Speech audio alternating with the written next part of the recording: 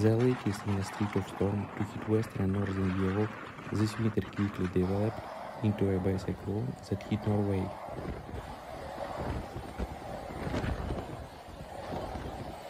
Storm Ingunn, one of the strongest to hit Norway in decades, produced record winds and is one of the strongest storms to hit Norway in 30 years.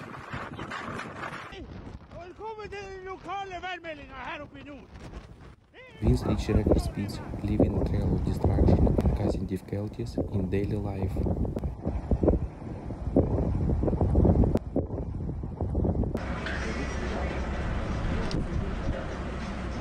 Tens of thousands of people were left without electricity in Norway, and rail, air, and road communication were also disrupted throughout the region.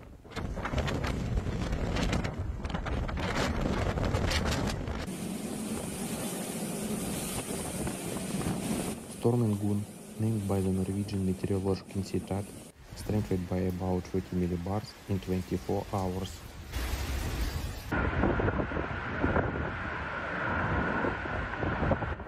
Passes the Faroe Island, several hundred miles north of Scotland, and raced towards Scandinavia.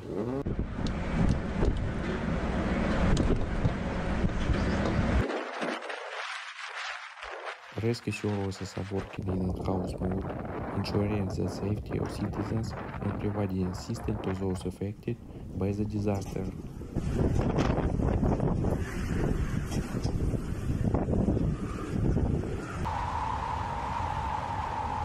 Numerous flights were cancelled, and some roads were hampered by fallen trees and other impacts.